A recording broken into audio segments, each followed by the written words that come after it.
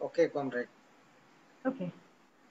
Comrade, now, as informed you, all comrades, we welcome to this lecture series, second lecture on behalf of Reception Committee of 12th Party Congress of CPM and Rector.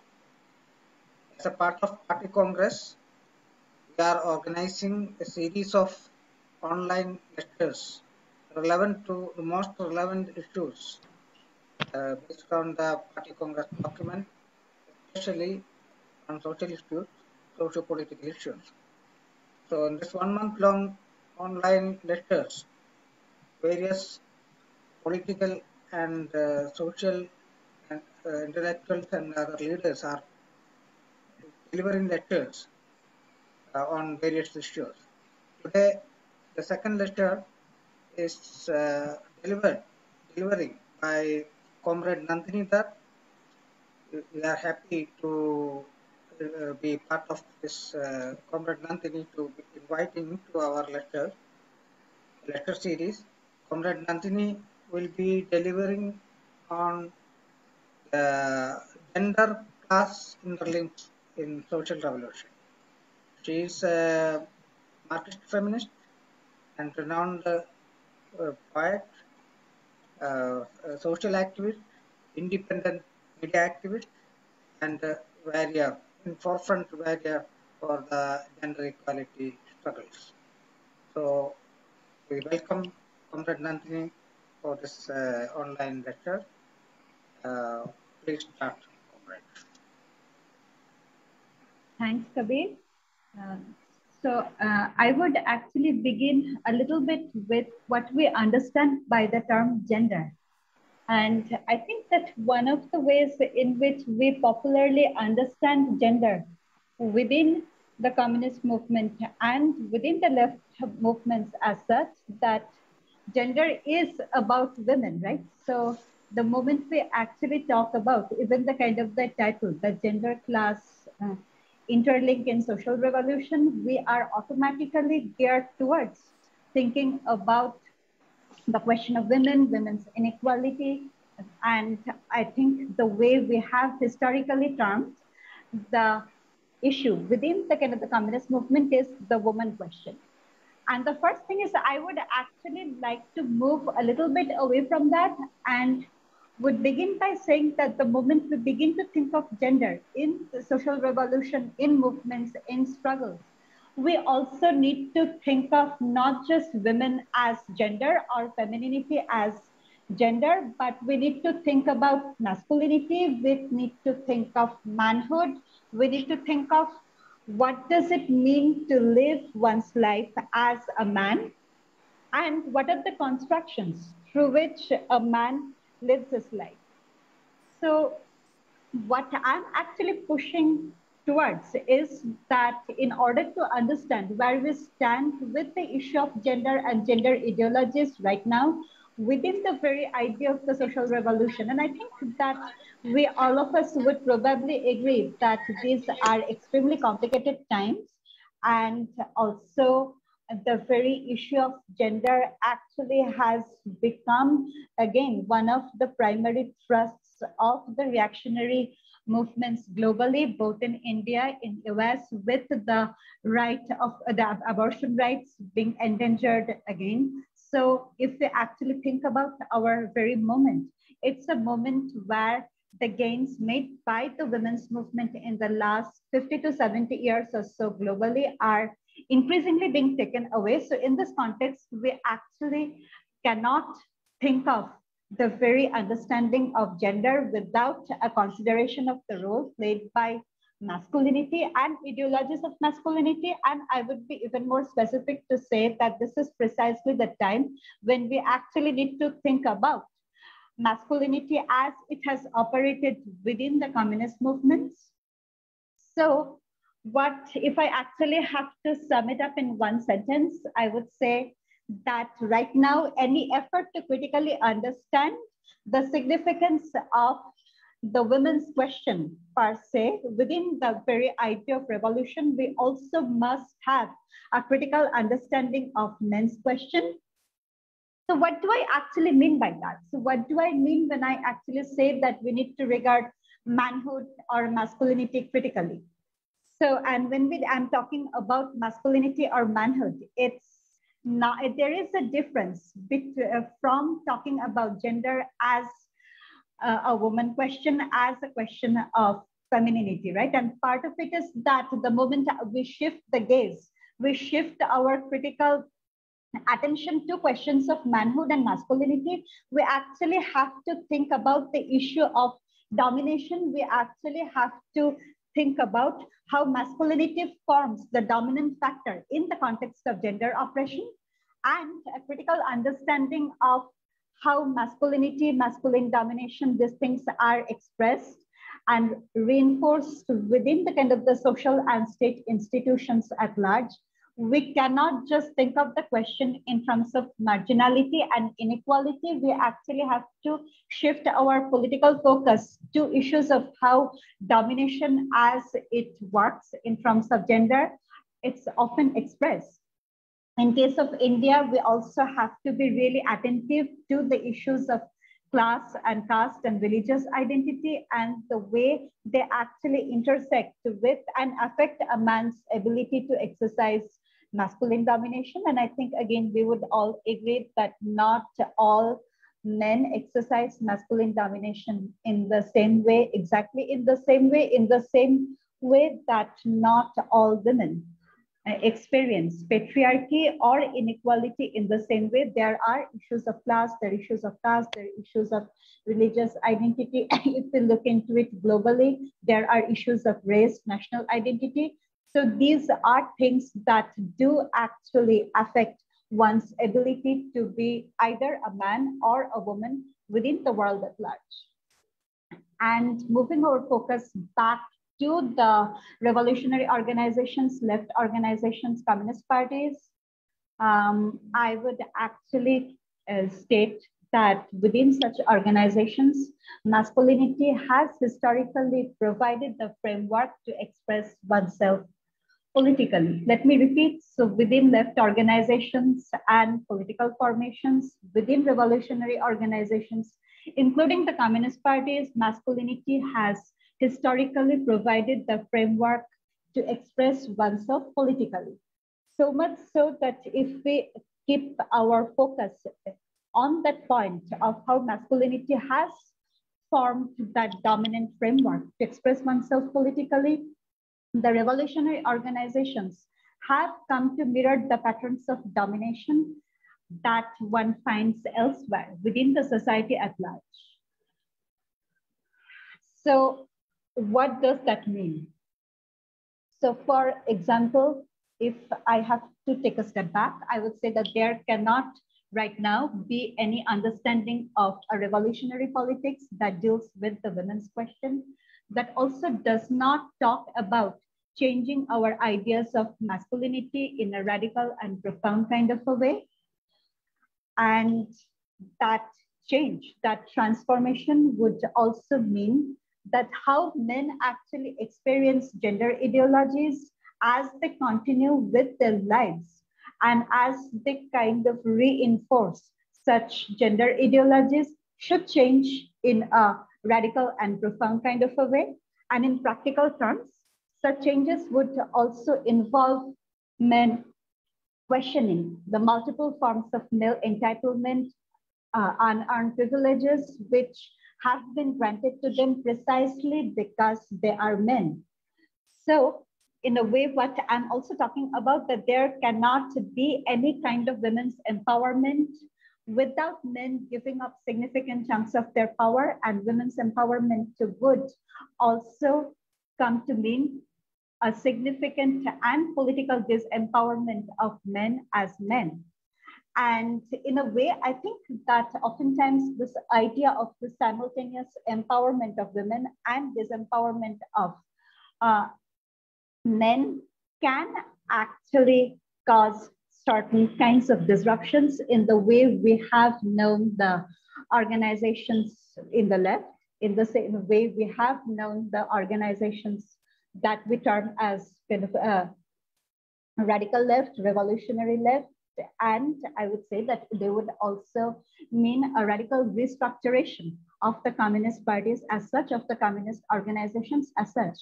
And one of the things that this process would entail is that there would be no fleeing from the questions of one's masculinity. There would be no question of fleeing from one's question of one's experience of being able to assert certain kinds of male domination by hiding behind one's political identity as a communist. So what I'm actually trying to say is that there is no gender neutral notion of being a communist. And especially at this present moment in history, what I'm also trying to say that there is a communist simply by being a communist cannot actually live one's life over and above the social gender ideologies, and thinking through those gender ideologies on an everyday basis is precisely what that would entail a certain kind of interlink between gender and class.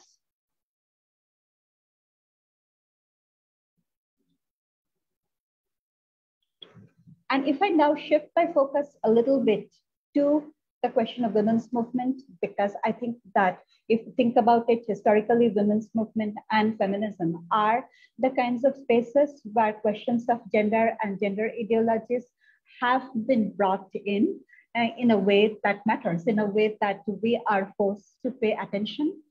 So the first and foremost, in the same way, as I said, that all women do not experience patriarchy in the same way. So there cannot be a singular and homogeneous understanding of women's movement.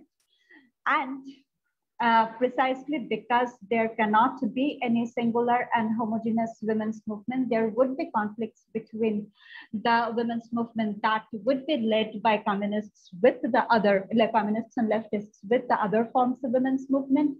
And I would, and as much as I think of the women's movement is related ultimately to the kind of struggle to end patriarchy, it's not going to be a very unified single layer movement either. So on the one hand, I would say that the struggle to end patriarchy must involve at least two registers, two layers and stages. And one register would be the women's movement as it has been classically understood, as it has been classically practiced. So, and if I actually have to give a very broad definition of how it has been classically understood and practiced, if we normally understand when we talk about women's movement, we actually understand the struggles and social movements to ensure women's rights, to grant upon women rights not yet acquired, and the struggle to transform women into political and revolutionary subjects. And I think that increasingly globally, women's movements are also faced with the task to conserve the rights that actually have been granted to women through the kind of the relentless struggle, through the relentless movements in the last 70 years or so. So in a way, our contemporary movements, like a lot of the other rights movements, actually forces the women's movement to play a conservative role in that not a whole lot of new issues of rights are being fought about, but what the women's movements and women's organizations are struggling is precisely to hold on to the rights granted to them. Having said that, what would be the second, and I think that there is a common understanding, there is a kind of, this is the commonsensical understanding of women's movement, and I'm not saying much that is new in here. Where I would actually like to intervene that this is not, this alone, this form of movement to kind of acquire and ensure women's rights would actually take care of the problem of patriarchy as such. And the second register, so there is a need to think of a second register, and that second register is going to be a far more complicated movement that would be situated on a much higher plane. And that higher plane consists of a larger anti-patriarchal movement, and that larger and anti-patriarchal movement would involve both men and women. So let me repeat, that higher plane, or the advanced stage, or the more advanced stage of that anti-patriarchal movement would involve both men and women, and without that kind of second plane of the anti-patriarchal struggle, which involves both men and women, the first plane, that is the women's movement, is bound to be incomplete. And it's even going to be, and I would go so far as to say that it's going to be even extremely unwieldy in generating results that would aid any kind of revolutionary change. And I think that we are living during our times, in our contemporary times, we are witnessing this unwieldiness in multiple ways. So on the one hand, if we really look into our movemental spaces, as well as the kind of the civil society at large, what we do see by and large, that the last 50 to 70 years of mobilizations done by the women's movement, done by the women's organizations, have produced a certain kind of empowerment in women. And there is much space to talk about the political ramifications or the political characters of that empowerment, but there has been an empowerment undoubtedly.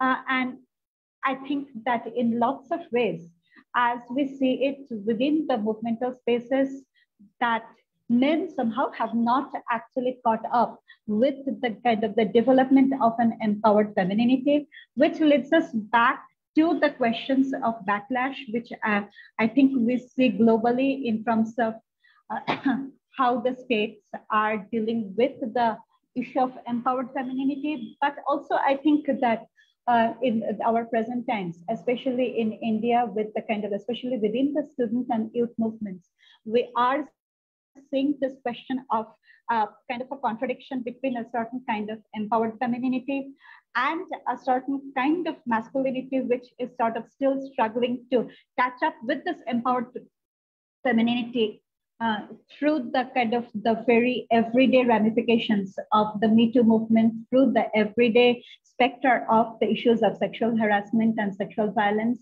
as it has continued to invade the kind of the spaces of the social movements. And I'm not going into a lot of details into this at this point, but would love to kind of talk about it during the question and answer if you have any questions. But I think that it is extremely important to keep track of this backlash, both at the political and structural plane globally, as well as to think of how actually this unwieldiness causes certain very specific contradictions within the left movement at this point. And I think that part of it is that women kind of refuse to be silent anymore in a and again, we might actually think about what do those articulations mean? What do women's articulations, as we have come to witness them in the recent past, what are their political characterizations? And like everything, they would actually have to be read critically, dialectically. So I'm not glorifying them or creating a narrative of uncritical glorification, but I think it is important to keep thinking about the complexities of such non-uniform developments which have been generated through the kind of a lot of important work done by the women's movements and feminist movements in the last few decades. So what would, now if I actually have to kind of sum it up, that what would be the significance of such an approach that I'm talking about?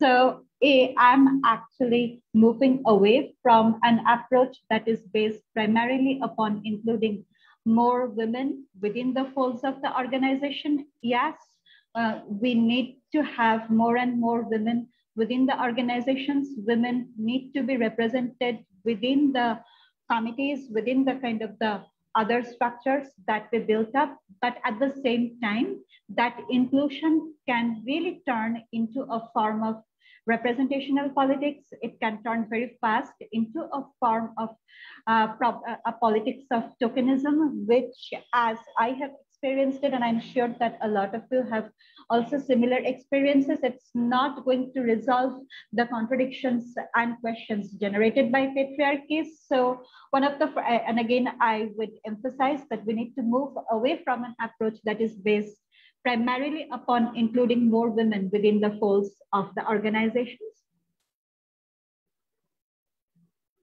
Instead, what I would say that we need to think of entering upon a process where the gender question within the revolutionary organizations is dealt with in an ideological and political manner. And I would repeat that one more time, gender needs to be made into an ideological and political category, into an ideological and political question within the revolutionary organizations and within the revolutionary movement as such. And I think that that's where we have been struggling, right? I mean, that's precisely where the global left has been struggling in multiple ways. And while a lot of headway is being made, and I think that in India, we are also not quite sure. We don't really know how to grapple with the fact. We know that there is a problem of patriarchy. We know that this is something that needs to be dealt with. But how do we actually turn the gender question into a question of ideology and politics within the left revolutionary organizations? We're not quite sure of that. To go back to a kind of larger canvas, that why is it so? Why we are struggling with this kind of very idea of putting the question of gender in an ideological and political manner on the table. And I would say that gender has historically posed a problem for much of Marxist communist thought, almost from the very moment of its genesis, right? And somehow this is precisely the problem that we have not quite been able to get a grip of, even after more than 150 years have passed after Marx wrote his texts.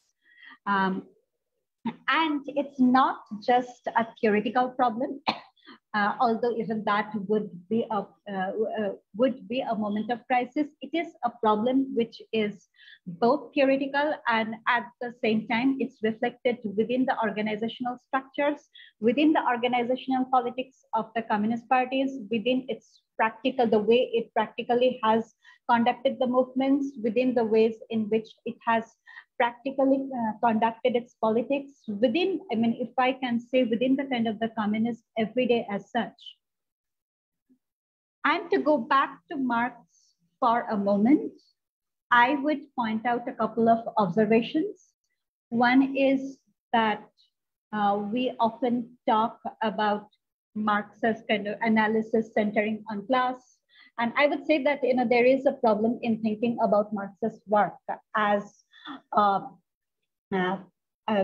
body of thought that deals primarily with class. As I said, class is a symptom that appears in Marx as he is trying to deal with capital, as an abstract entity. So class really becomes a very material embodiment of a lot of the abstractions, of a lot of the abstract operations of capital that he's trying to think through. So if we actually begin to expand and extend on Marx's work, I don't think we automatically go to that stage or go to that assertion that Marxism is about class, although that is how it has been translated for us for generations. So what I would rather say that Marx's own work was focused primarily on the issue of class as a material embodiment of the abstraction of capital that he was dealing with. And in order to do so, he centers on a specific kind of worker. And that specific kind of worker happens to be a male worker, predominantly white, working in a factory. And let me repeat that one more time. So Marx's analysis centered on a specific kind of worker, and that worker happens to be a male worker, predominantly white, working in a factory. So if you actually look into what I'm saying, along with the intersections of masculinity and the questions of class, I'm actually bringing in another category, which is race, right? So the whiteness. And I don't think that one can also think of specifically Marx's work without thinking of also the issue of whiteness, without the issue of race, which again, in lots of ways in the Indian context, we would actually think of caste. So without caste, there cannot be any question of class in India without both the issues of class and caste, there cannot be any questions of gender. And again, I know that I'm making certain long and complicated and somewhat abstract claims. I would actually, I would love to go back to them and during the Q&A. So, but I just wanted to kind of throw this on the table. So I think that what we are left with then, because Marx actually deals with a specific kind of worker, the way Marx's work has been translated in most of the subsequent Marxist communist thought, that the very category of worker comes to be understood as male. The factory also comes to be understood as the primary locus of class struggle. And also, of course, if we look into history of much of the Western Marxism, especially in United States, especially in England, in France, more or less kind of the world of the imperialist powers. I think that most of the communist parties there and practical Marxisms as well as theoretical Marxisms also had immense trouble to think about the issue of race. In the same way, I think we are going through that concomitant moment in the Indian communist struggles, that how do we also deal with caste, right? So in a way, if I again have to make a broad claim that gender and caste have emerged as these two categories within the kind of the Indian communist struggles, which somehow have the power to tear all the work that have been done in the past 100 years asunder, and we are all kind of trying to grapple with them.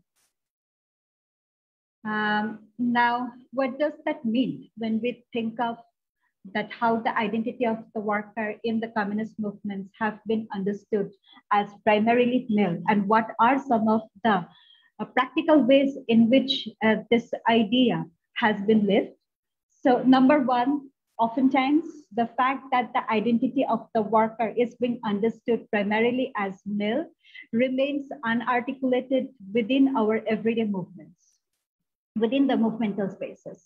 And the absence of this distinct articulation of the gender identity of the worker leads the organizations and the movements to fall upon what I would call a default patriarchy. So patriarchy really becomes the common minimum upon which we organize. Patriarchy becomes the reality, the unquestioned reality upon which we build up our movements.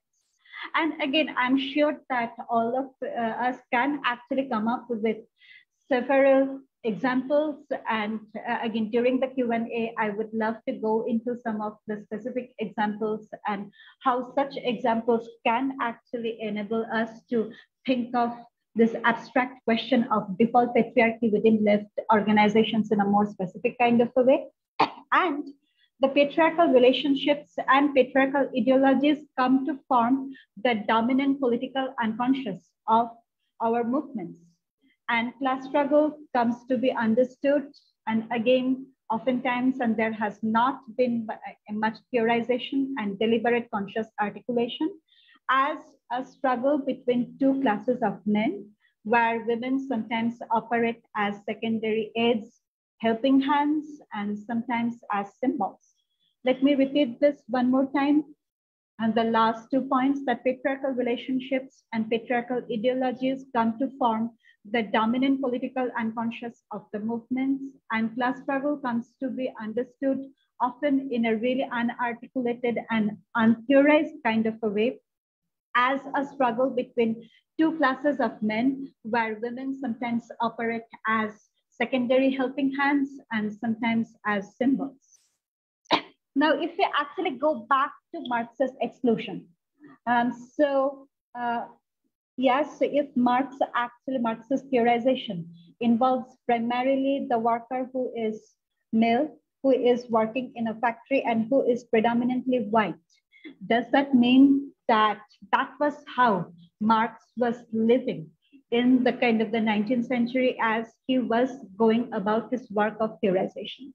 And I would say no, right? That there are certain very critical exclusions that we find in Marx's work, which we now actually have to go back to as the 21st century communists. So, for example, if we actually look into the kind of the mid-19th century Europe, especially London and Paris, especially England and France. One thing we would say that there are vast number of poor women who are mostly young and who are employed as dressmakers and tailors in the kind of the developing fashion industry in London, Paris, Manchester. So in other words, if we actually begin to think of the textile mills as kind of the cotton mills where much of Marx and Engels' work are focused. And we also have to think about the fact that the relationship between the cotton mills and genesis of Marxism remains deep since Engels' family owned cotton mills, and much of the financing of Marx's work happened through the income generated in the cotton mills, so much so that Marx's wife, Jenny Marx, lovingly used to call Engels our cotton lord. So in a way, we also, if we begin to think about the continuum of cotton as it had dominated the 19th century capitalism, the cotton doesn't quite end in itself as a commodity.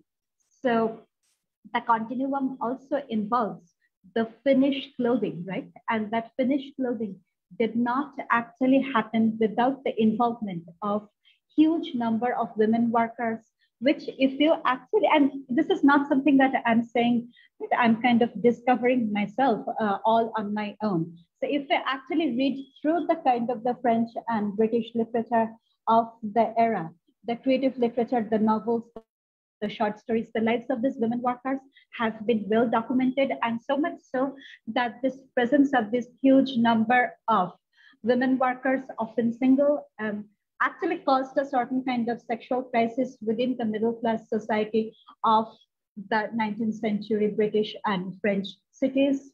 And the concern that these are the women who are no better than prostitutes, who are indeed living the life of the prostitutes, and therefore hurting the lives of kind of the respectable lives of the proper French and British middle class.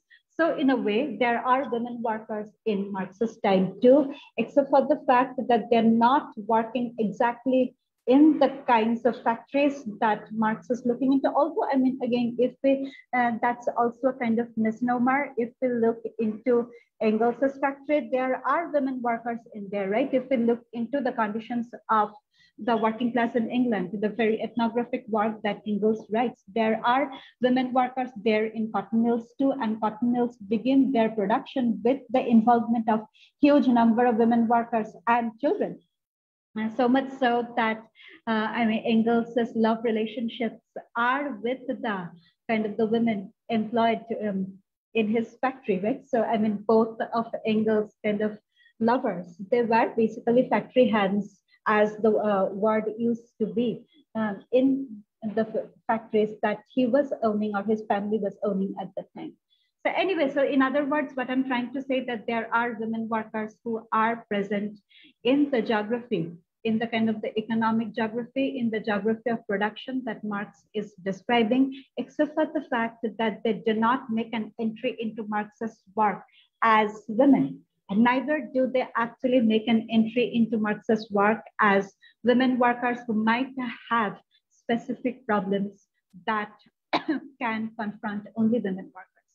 Second of the exclusion in Marx's work is the plantation industrial complex in the Americas, in the Caribbean, in United States, the southern part of United States, and the vast amounts of Black slave labor, which would provide the raw material to the factories which formed the primary center of Marxist analysis. And once slavery would be abolished in 1833 in the Caribbean world, we would actually have indentured labor from our subcontinent, right? Mostly from Bihar, to actually fill in the empty spaces of the plantation. So in other way, if we again look into the global geography of economic production that Marx is talking about, the global geography of capitalism that Marx is talking about, both gender and race are very much there. Gender and race cannot be separated from the questions of class and capital.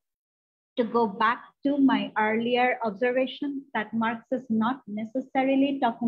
is not necessarily about class, but it's about capital. Capital is reformulating the life of both women, the very understanding of gender ideologies as they have been, as well as capital is bringing up a notion of race, which did not quite exist before capital makes its inroads into the African coasts to get free slave labor, right? So pre-coerced labor. So in other words, capital is making huge changes in the world as it has been known beginning from the late 17th century, and 19th century is pretty much the time when that transformation kind of attains its peak.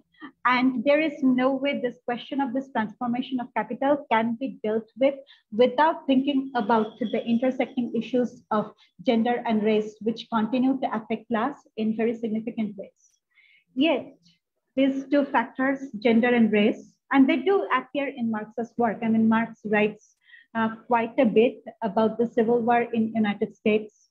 His own brother-in-law, Jenny Marx's brother, actually emigrates to United States and much to Marx's embarrassment enrolls himself in the Confederate Army. In other words, the army which was fighting to conserve slavery in the southern part of United States. So there cannot be, I mean, we cannot make the excuse that Marx didn't know about any of these things. Marx knew them very, very well, but these somehow did not actually form the primary thrust of his analysis. And I'm not saying that in order to pathologize Marx, but I'm trying to say that, I mean, one can have only so much time in one's lifetime, but somehow gender and race did not appear in any integrated way along with class, along with the factory space of production in Marx's work, but they do appear, and especially in case of gender, as a form of political sentimentalism. And in the same way, Marx stands for the right of the Black laborers to be released from slavery, but the issue of race also comes to be explored in Marx's work as an issue of almost a metaphysical political question, one of political sentimentality, without necessarily thinking through the complexities of what does it mean to have a Black body and to be a worker and try to have a conversation with a white worker in the same way Marx's work did not quite have the understanding of the deep analysis that what does it mean to have a woman's body and to be employed as a worker, as a dressmaker or a tailor in one of these factories, and to interact with the way Marx understands class as a white male presence inside the factory. And I would say that in the succeeding generations, these are the kind of the loopholes, the gaps we are left with. And to come back to the question of gender, these would also precisely, these absences would set the tone of gender-based organizing within the kind of the left revolutionary organizations, including those in India. And we are still kind of working through them. We are still trying to process what these absences mean. So what are those implications of these absences? One, there has been very little systematic theorization of gender. And this is especially true in case of the Indian Marxist communist thought. Gender has been dealt with as a sentimental category rather than as a political category. And again, this is also extremely pertinent, and I think especially pertinent for the Indian communist Marxist movements. In a way, we can, if we actually look a little bit into a lot of the propaganda materials we use, into the kind of the communist culture, into the kind of the pictures we circulate, into the kinds of poems we write, much of the exploration of how we actually talk about women's involvement within the movement, within the, whether it's the workers' movement or within the communist movement as such, it's not going to be much different than the kind of the RSS understanding of Bharat Mata. So it's just, and again, I can talk more about that, but gender appears primarily as a sentimental category, women appear as, and think of all the kind of the pictures we have seen that women appear in our iconography as a mother who is holding a gun in one hand and a baby on the other. And how is that different in any way from the representations of Bharat Mata that we get? It's not, I would say. So dealing with gender as a sentimental category then means efforts would be made to include women both within the kind of organizations, within the practical politics, within the movements, but without necessarily looking upon patriarchy as a complex political formation which intersects with class, capital, and state. Let me repeat that one more time. So dealing with gender as a sentimental category would mean that efforts would be made to include women within organizations, within specific campaigns, within specific movements, within even the committee structures, but without necessarily looking upon patriarchy as a complex political formation which intersects with class, capital, and state. In other words, gender would be dealt with as mostly a tactical issue and not an ideological political issue. Again, let me repeat that one more time, that gender would be dealt with mostly as a tactical issue and not an ideological political issue. And the fact that gender will remain as a tactical issue and not a political issue within our movements would be reflected within every aspect of the communist organizing within the communist movement, whether it's the everyday practices, whether it's the organizational structures, and the long-term orientations and directions of the revolutionary movements as such. And there are symptoms. I mean, if I talk about the symptoms, I think it would be a little easier to think of how such an abstract absence comes to embody itself in very material and practical ways within the communist movement as such. So, I mean, communists right, Marxist right? I mean, that's precisely one of the things that they have done in the last 150 years.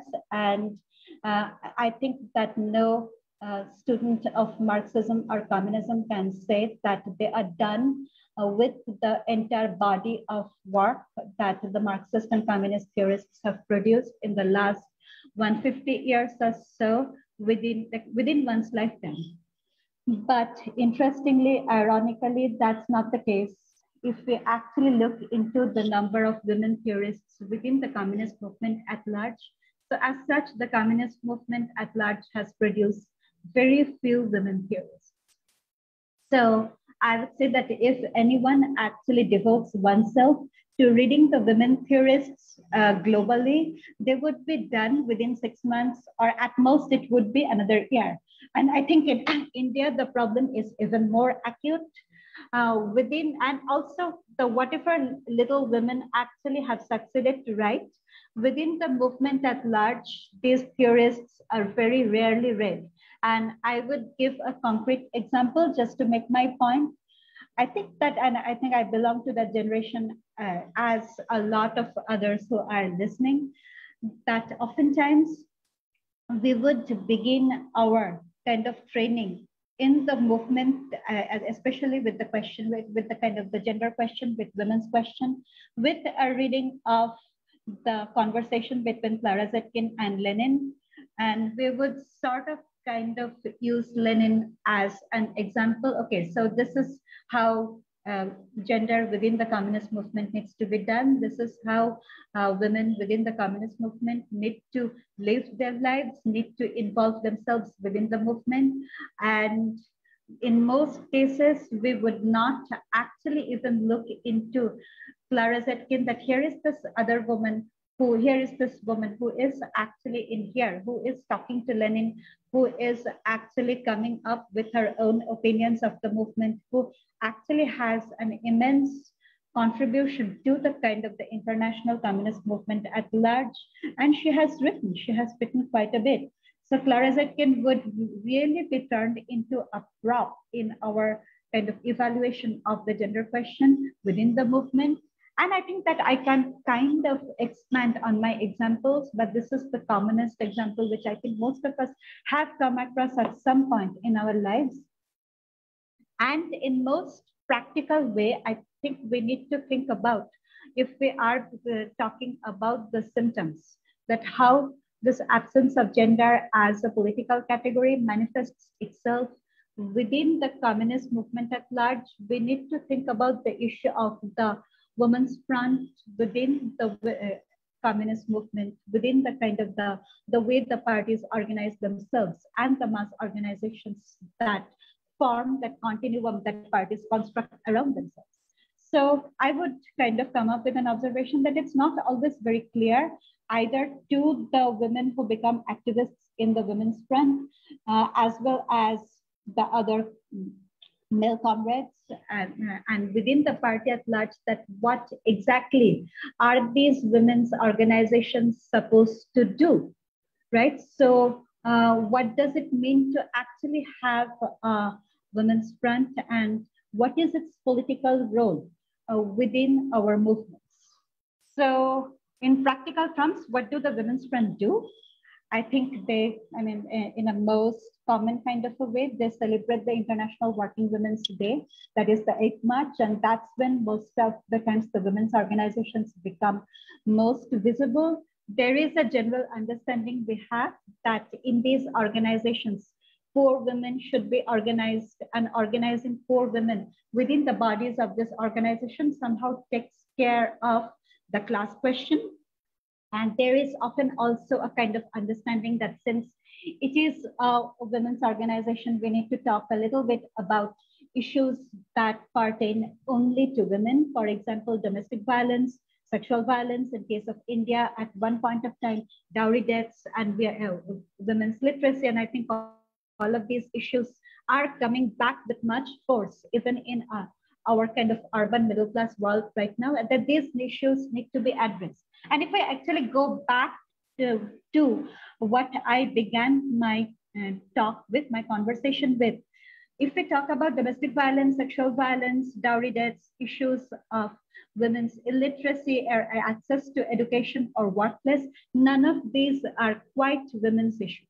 There is also a kind of a concomitant issue of masculinity and masculine domination that perpetrates the violence on women to begin with. So there is no way we can actually ever deal with the problem of domestic violence or sexual violence without thinking about the question of masculinity, without also thinking about the question of masculinity within the communist movement at large. And as we see, as we witness, women's organizations mobilize women to join the programs, right? The quote unquote central programs, and thus they add numbers to the presences. So if I actually kind of go back to what happens, like if I add up all of these things that I've said, that women become participants in the left movements. And undoubtedly, I think that's one of the things we need to acknowledge, we need to think through, and that participation does mean a lot in certain contexts. It does mean that women are moving out of the kind of the domestic space into the public space of political action, into the public space of debates and thoughts, into the public sphere. But we also need to think about that this participation within the public space, as it has operated within the left movements, do not automatically lead to women becoming the intellectual and political agents of the communist movement at large. Again, let me repeat that.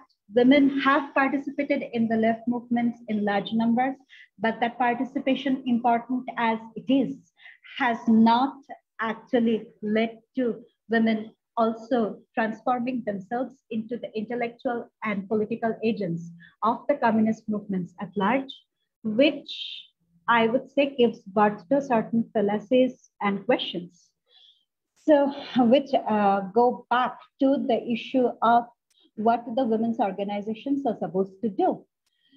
So, are the women's organizations then meant to address only economic issues that pertain specifically to poor women, and I'm assuming women workers? If yes, that's the way I understand it. That's also the work of the trade unions, right? So why do we need women's front to begin with? And again, if we actually read a little bit of Clara Zetkin, And I think that women communist theorists have been quite articulate and eloquent about the historical ways in which sexism, patriarchy, and male domination have worked within the trade union movements. And I think even in India, in the last 10 years or so, we have experienced multiple movements, multiple trade union movements, but the issue of gender and patriarchal domination, male supremacy within the trade unions have come onto the surface. So there is the necessity of a serious anti-patriarchal struggles within the trade union organizations. And of course, that struggle would actually have to be fought primarily by the women workers, but also the kind of the middle class trade union organizers. So, but at the same time, this is a struggle that has to be fought within the trade unions at the plane of the trade unions, what the women's organizations are supposed to do. So in a way, is it the work of the women's front, the women's organizations, to introduce into the agenda of the trade unions the issues that specifically concern women as workers, which, as we know, and again, I can talk about it more during the question and answer session, that it includes the issue of sexual violence at the workplace, but it's not simply about sexual violence at the workplace. So is it then the work of the women's front to fight that battle within the trade unions? And I don't think that we are quite clear on that.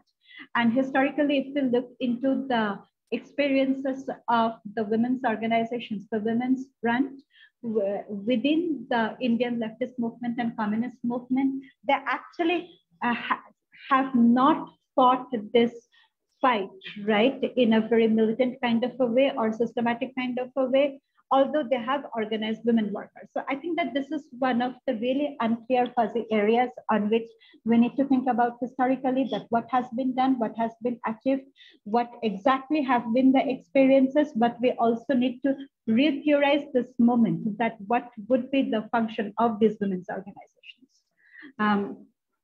And last but not the least, do we really need women's organizations to fight such battles within trade unions? Or should actually the trade unions themselves, along with their constituent members, fight these battles within their own bodies? So we and I think that we keep coming back to the issue of then why do these organizations exist? And what do these organizations do if they're not actually organizing women as workers? And I would actually like to ask the question that can the task of these women's organizations be something other than those involve women as workers? Because I see the work of organizing women as workers as pertaining to the trade unions and not necessarily the women's organizations or the women's front as we know them today. So then what are the issues based on which the women's organizations need to organize themselves? Issues of marriage, issues of family, domesticity, sexuality, in other words, patriarchy as it is lived by most women and men within institutions other than the workplace. Let me list the issues one more time. Marriage, family, domesticity, sexuality, patriarchy as it is lived within institutions other than the workplace by most men and women. Now, if we actually look into the history of how these questions have been dealt historically within the communist movement and large, and again, especially in India, these questions actually have often been dismissed as quote-unquote bourgeois feminist issues. And I mean, I think that there are multiple fallacies within the term bourgeois feminist to begin with. And again, I can go to that during the question and answer session. So what happens is that in spite of the fact that one of the pioneering texts globally in this regard happens to be written by Engels, and I'm talking about Origin of the Family, Private Property and the State. The communist parties are lagging in on the women's front. Organized by the communist parties are lagging far behind than most bourgeois feminist organizations in dealing with these issues. both in theory and in practice. But there are also certain political risks in dismissing the issues of domesticity and sexuality, issues of marriage and family as quote unquote bourgeois feminist and elite issues, precisely because these are not issues that are exclusive to a particular class. Domesticity and sexuality are experienced by working class women. These are issues that are experienced by working class men, although how they live and experience these issues might be different from other classes, from the middle classes, from the peasantry. In other words, what I'm proposing here that there cannot be any class formations without taking into considerations questions of domesticity and sexuality. Let me repeat that one more time. There cannot be any class formations without questions of domesticity and sexuality. And historically there has not been. And the moment we actually go into the questions of domesticity and sexuality, we would actually have to think of gender and not just gender as a woman's problem, as a few angry women bringing up the issue of gender inequality and patriarchy within the communist organizations all the time and thus being tests, but also the issue of gender as it pertains to both constructions of masculinity and femininity and as they are politically lived and experienced within the communist organizations, within the left revolutionary organizations and the left spaces as such. And I think in the way this would actually pose a problem in the way we have historically understood the very issue of class struggle within the communist movement. So if the class struggle is about empowering the male worker in certain spaces, and there is no way anyone can take away that issue. There is, I mean, it is a significant issue of our times. It will remain so in multiple and complicated ways in the communist movements to come. Putting masculinity and gender within a notion of class struggle would also mean that the male worker is also disempowered within certain spaces when it comes to the issue of gender, it comes to the issue of men-women relationship. So, and I would then kind of add a general thought that there would be certain spaces, there would be certain contexts when the relationship between men and women would be antagonistic as much as we do not necessarily want it to be. And I would end my conversation, my presentation with a claim that without such cycles of continuous empowerment and disempowerment, there cannot be any social revolution whatsoever. And I think that the communists and the Marxists have a lot of work to do in this regard, especially during the current times. As I said, that there has been a certain kind of work that has been done by the bourgeois feminists in this regard. The communists and Marxists have a lot of kind of work of catching up to do with the bourgeois feminists, with the kind of the bourgeois feminist theorizations of gender, of sexuality, of domesticity. And thanks everyone for listening to me. I would love to listen to all of your experiences, questions, comments. Thank you. Thank you, Kamal.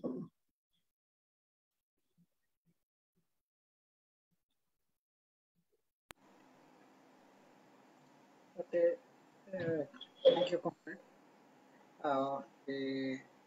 We thank you for your lecture delivered today.